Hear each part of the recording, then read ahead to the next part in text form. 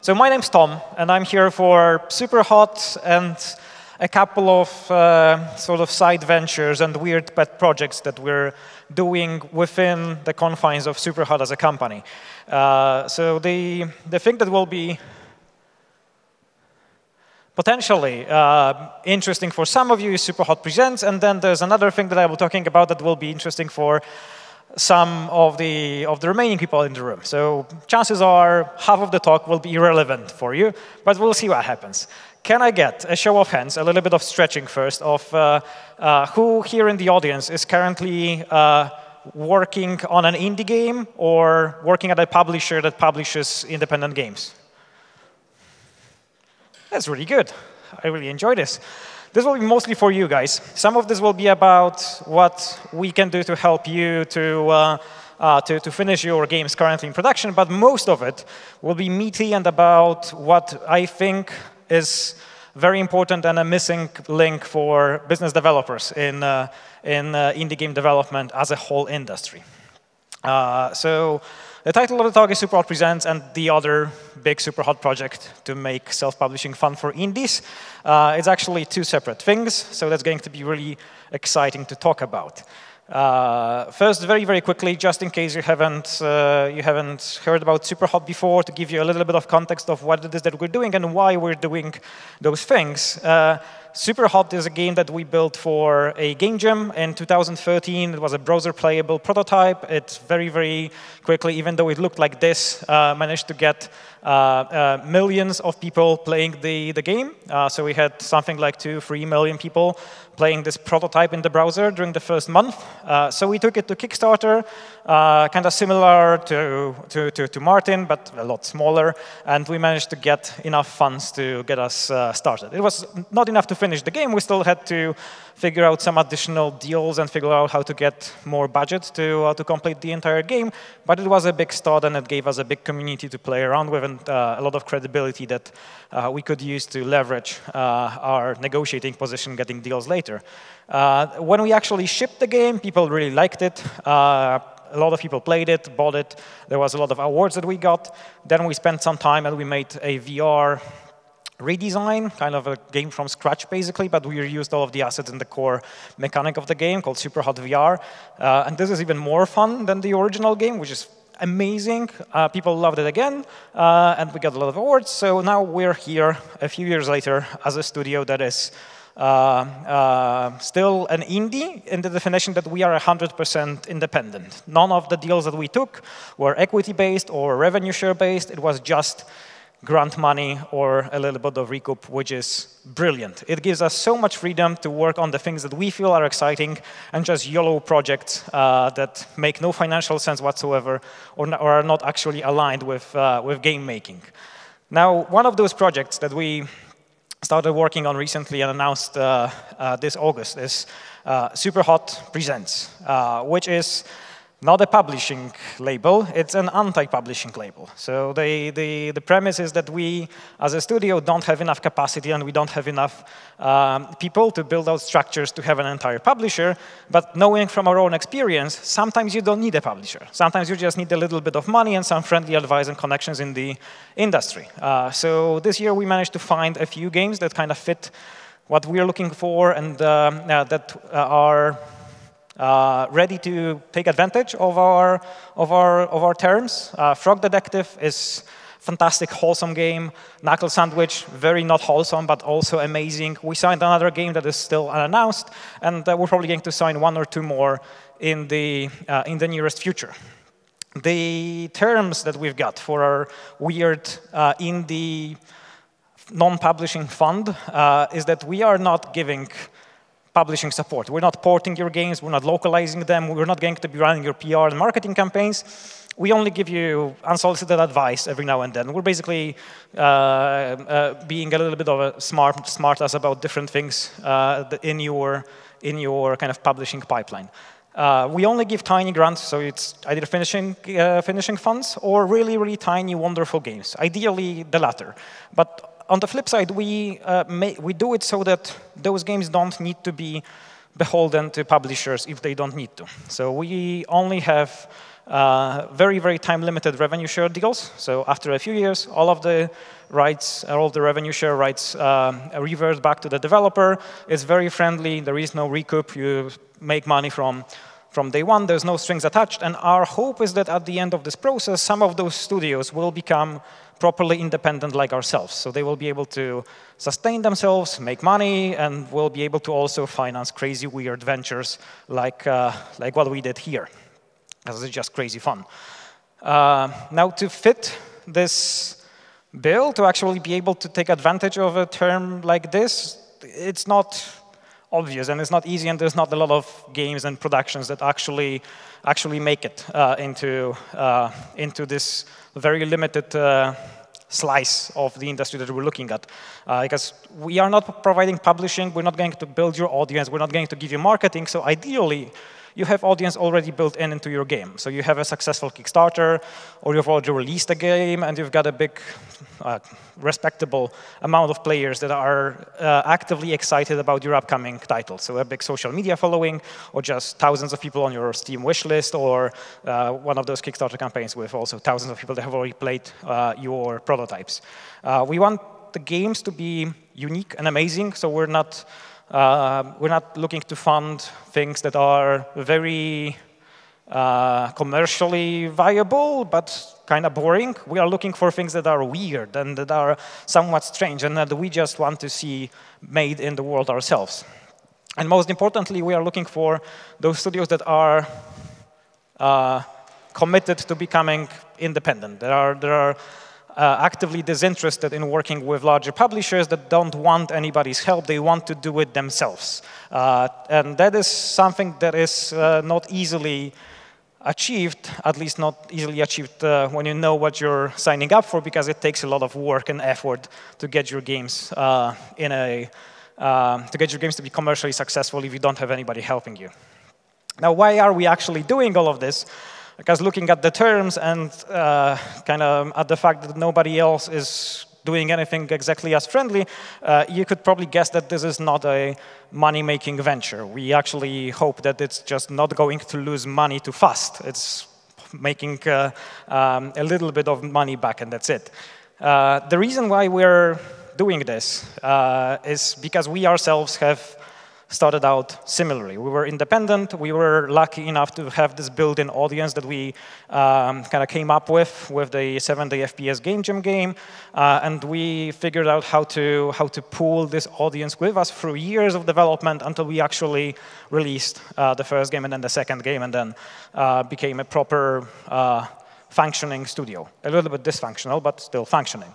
And that was possible for us in part because we were also able to get friendly deals from other places. So we were able to get a little bit of money from Oculus, a little bit of money from Xbox, some pre-orders from committed players, and then this Kickstarter, and we had enough funds in the bank to make a good game, to have some money left in the bank account at the end of the production for marketing and PR, and to have enough people at the studio already to service all of those different roles that you need to have sorted out by the time you ship a game.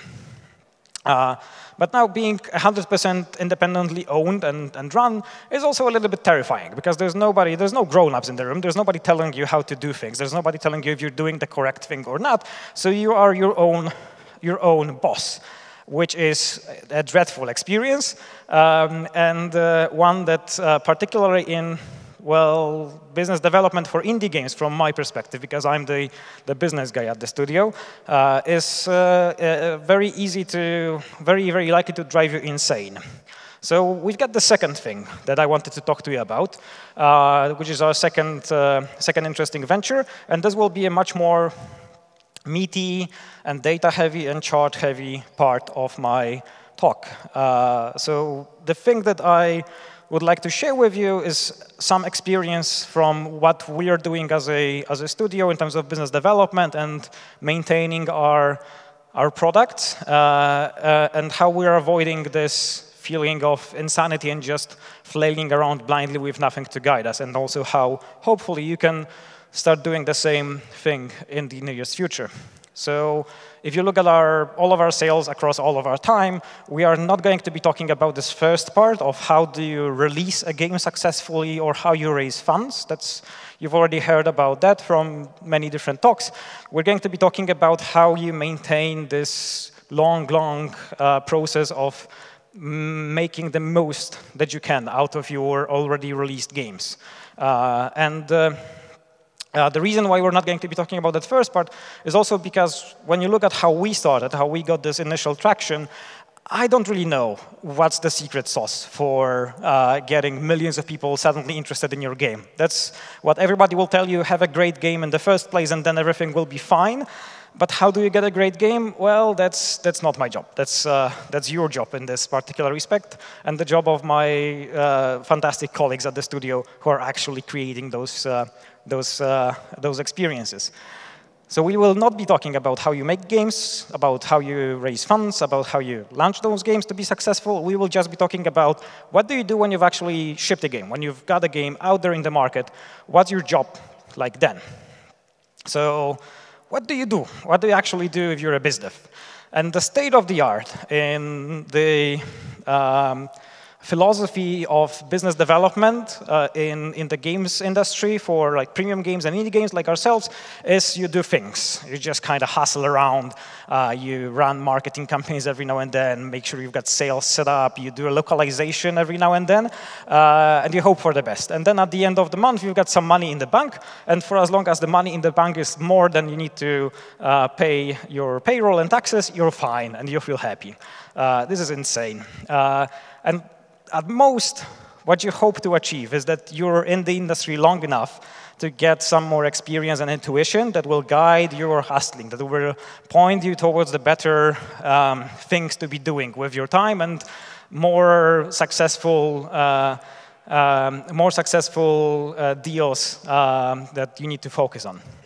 That is still pretty insane. This is a very, very slow model. It doesn't make it so that you can learn easily. Even if you do things, it's difficult for you to figure out what it is that you've actually achieved.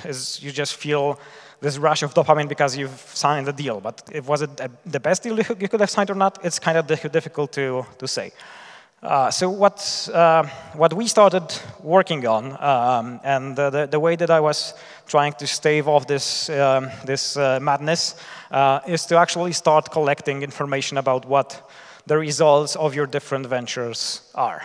And this is, if you're doing this, you're already world-class in business development. If you're collecting all of your sales reports and actually actively looking at the marketing and visibility data about your game, you're fantastic. You are way ahead of most everybody else. If you're using this data in a systematic form to guide your decisions, I think this doesn't really happen in the industry at all. But if you do, you are one of the select few of the absolute fantastic people that have figured out a way to actively learn quickly from your own decisions.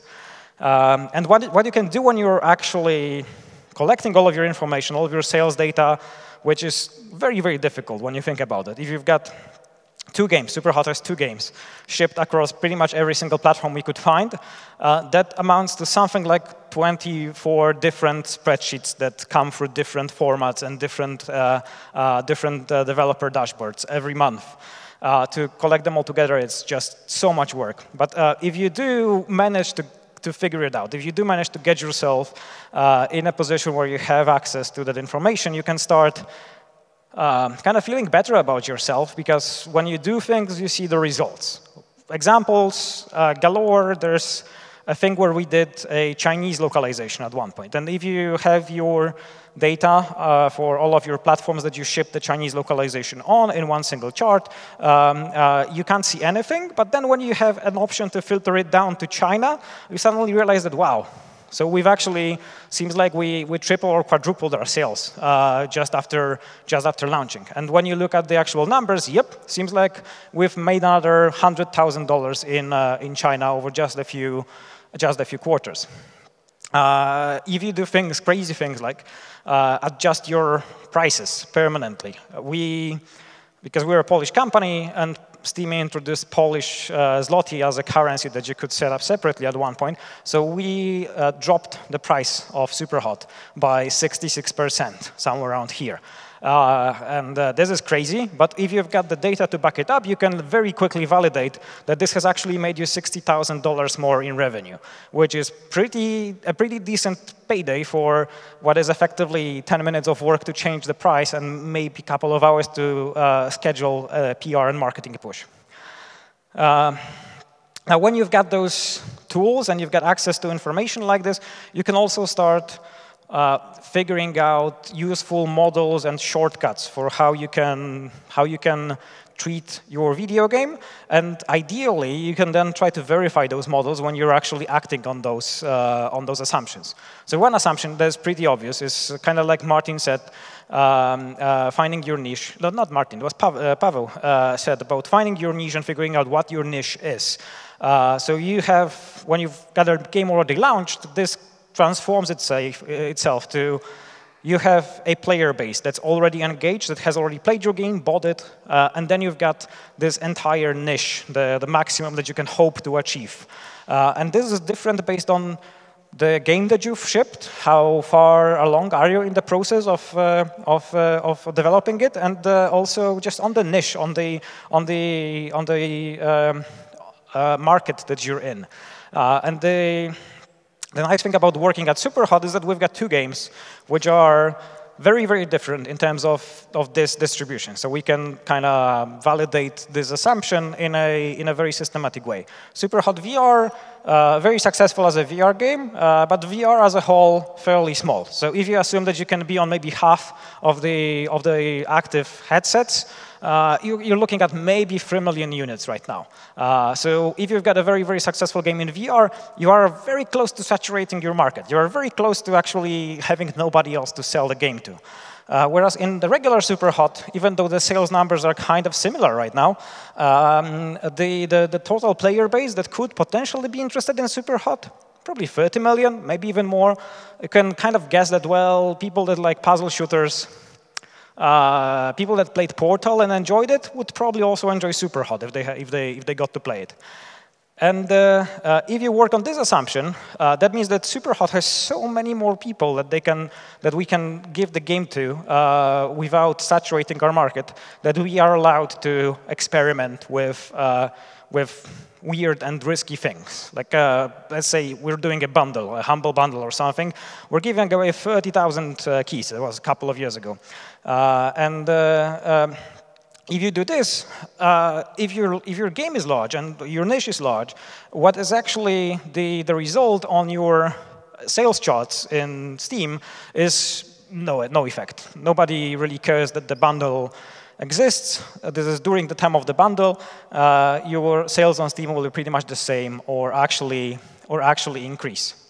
That is explainable also in a slightly different way, where you think about who your customers actually are and how they look at your game. Developers often look at their games and they feel like, if I put my game on sale too steeply, if there's a bundle somewhere or giveaway, or if it's up on G2A for $1, nobody's going to buy the game for full price, because why would they? But it's only because you are the developer. You know everything about your game. You know your discount schedules. You know what was the deepest discount so far and everything that you've done so far. So you know what were the best deals and what are going to be the best deals for your game. But your customers are more like goldfish. They don't have a memory of what your game was like for the most part. They are fantastic and they buy your game and you should love them, but you can probably quite accurately model them with the assumption that they have very little / zero memory of what your game is like. They just look at your page on Steam or other platform and make an instantaneous decision if they're going to buy this game or not, without shopping around, without waiting for a better chance. This also holds up by just having the same example with bundles, but larger. We're giving away hundreds of thousands of your keys. And you would expect that, wow, but now my game will be on the aftermarket, G2A will be selling it like crazy, and nobody will ever buy my game again. But when you look at the sales for, this is again SUPERHOT, 100,000 keys, 200,000 keys, it's not a lot compared to the 30, 40, 50 million potential players of SUPERHOT. So the actual impact of that bundle, negligible. It doesn't really matter if you're doing the bundle or not. It's just extra profit for you. And if you want to bring it even a step further, this is a chart from one of the platforms where we did one of big giveaways to a lot of people at once. And the blue spike here is the number of free copies activated. And the paid copies you can't really see because it's just 1 pixel on the same level as the red line here. So we've given away orders of magnitude more copies than we've ever sold on this platform. But the revenue actually didn't change much. If you are really pessimistic and you're really looking for some impact of this deal, you can attribute maybe somewhere between 5 and 7% of additional revenue decay to this deal. And exchanging 5% of your revenue for additional millions of people that you can communicate to and talk about your next games and that are exposed to your brand, I think that's a pretty good deal.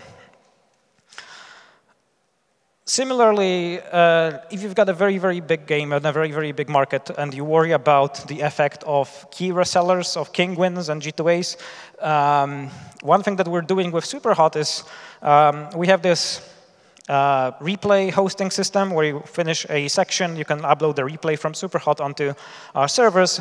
And this also means that we have a number of how many people are starting the game for the first time, because the game needs to kind of register for an account on the system of ours.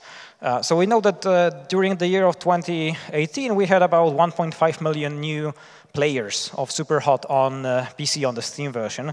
At the same time, we actually just sold 200,000 units on Steam. And the key reseller aftermarket was about 20,000 units. So if you're looking at key resellers as an important thing for your game, you're probably not looking in the right place. You're probably addressing the 1% of, well, piracy while ignoring the actual piracy that you could be doing something with. Not necessarily preventing piracy, but maybe trying to find ways to communicate with those people because they spend their time, they played your game, they are your community, and you can try to use them.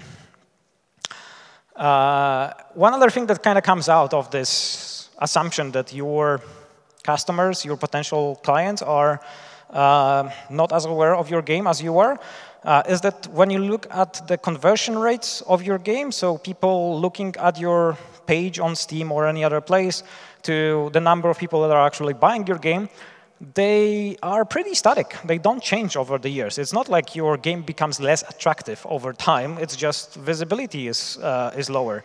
So if you have this piece of information that your conversion rates are kind of the same, no matter what is the stage of life cycle of your game, that means that what you should actively be trying to do is maximize the visibility that you can get for your titles. The way you do it, usually, the best way that I found so far, is by sort of bartering with platforms. You give an offer to have a discount on the platform, Steam, for example, and then return they feature your game because it's a good deal for customers and people will be excited. So if you have a deep discount and you can get yourself a nice slot on the platform, that might mean that you're getting hundreds of times more visitors than you would on a regular day. And this amounts to hundreds of times more units sold. So on average, if you actually look at pretty much any properly managed games, or properly, I would say traditionally managed games revenue cycle, Factorio is an outlier here. About 60 to 70% of your revenue will come from sales and discounts, just because of this increase in visibility that you get from platforms. But again, this doesn't really hold up for all of your games. If you're in a niche, in a small niche, and you're already kind of saturated, getting this additional visibility might not be that valuable because the people that should be interested in your game, a lot of them have already seen it. A lot of them have already bought it. The extra visibility doesn't really work because you're already saturated. So in the case of SUPERHOT, a deal like the one that I've shown you before with hundreds of times of extra visibility, the impact of those deals where you get more visibility is significant. You get a lot more, sometimes many, many times more revenue from running deeper discounts just because you get more visibility. You have an option to negotiate for a better slot. Whereas SUPERHOT VR, smaller niche, a little bit more saturated, the effect is not as stark. It's not as important. So doing deep discounts in a niche might actually cause you to lose revenue because you will sell a little bit more units, but at a lot lower of a price. You have to be mindful of that. Helps when you've got data and when you've got information to back up your assumptions, to back up your decisions. And then how do you sleep at night as a business person in video games? You have to figure out how do you decide if you're doing a good job or not. You can sort of look at charts and say, oh, we're growing year over year, and that's amazing because we haven't released any new games. Or you can have a look at all of your regions and say, well, those things that we did in those weird growing regions, they actually brought us extra hundreds of thousands of dollars, and you feel that it is amazing. But then you look at numbers like this, and you ask yourself, is 0.7 good, or can we do better? We don't really know. Or why is Xbox performing 20 times better in the UK than it is in Germany for us? Or why do we have 25% refund rate in Korea? Then you realize you still can't sleep at night because you really don't have anything to compare against, and you don't know if you're doing a good job or not, and you are very stressed. So how do we fix this? I say that there's an option for us to fix this, and this is the thing that we're working on as our second pet project. In this model, what I think we need and we would all benefit from as an industry is an additional bit, which is an option to just easily talk and exchange information, benchmarks about your metrics and the way that you're dealing with your games with everybody else that's friendly and open and successful in the industry, because that makes it so that everybody's smarter and everybody's making better decisions in the process. And to achieve this, we've got ourselves a business intelligence platform, which is, as far as I know, the first of its kind in business development for premium console and PC games. So it's called IndieBI. It actually exists, probably going to be out of beta and officially shipping to more partners sometime middle next year. Right now, it's a closed beta that we're refining the actual things that are available and possible within the platform with a bunch of our friends from the industry.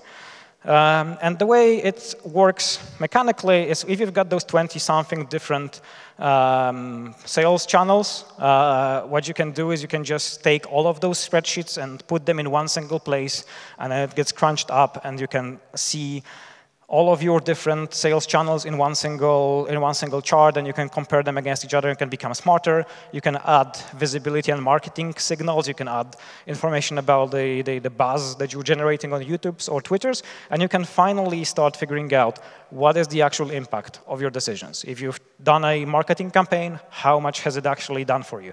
If you've got this influencer deal, has it actually sold any copies on any platform? Additionally, what is happening here is that you can start talking about those things with other developers. Now, obviously, getting all of those charts is still a pain in the ass. And I couldn't be bothered to do it myself. So as a part of the platform, you also have tools that automatically scrape all of the different places where you see your sales and your visibility, wish list, impression information. And it just automatically uploads everything to the platform. So once you have this all set up, your most up-to-date, most relevant information is just always there when you need it. When you come up with a question that you want to answer, it's just already there. You don't need to spend another 4 or 5 hours collating spreadsheets and copy-pasting information. It's just right in front of you. Once you have all of this set up, you can have your data scientists, if you have them, connect to a database and do whatever. Or you can just use the set of different charts and dashboards that we're using at SUPERHOT, that we're constantly developing to help us make sense of what we're doing as a company. And you can use it yourself to finally be able to see if your Steam Summer Sale this year was better than last year, or what's your performance in Japan. And then you can start talking to other developers using the same platform and comparing numbers and knowing what is actually a good performance in Japan. So you can start answering questions that you've always wanted to answer, like this refund rate in Korea, or conversion rates, or discounts, and then everything else that you always wanted to ask, and that just keeps keeping you up at night. You can finally start answering all of this. And then at the end of the day, you can also just have all of your sales on one single chart, and you can just look at it and be satisfied with the numbers constantly going up. So in this model, what I wanted to communicate to you guys today is that this bit where we're talking about friendly, clever people is actually you guys. It's all of you who are working on indie games right now, people that are already published indie games, publishers of games that are looking to empower themselves with more information, with better tools to manage the games that they're responsible for. So you are very welcome, and I would be extremely happy if you guys went to indiebi.com if you're at all interested and left your email address, so that once this thing is out of beta, we can start messaging you and letting you know what to do to get this all set up and signed up for.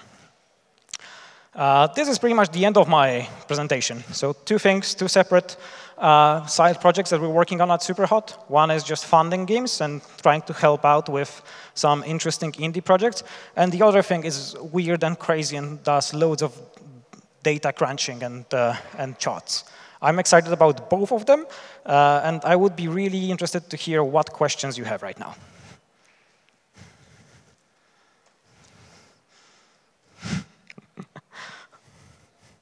Brilliant.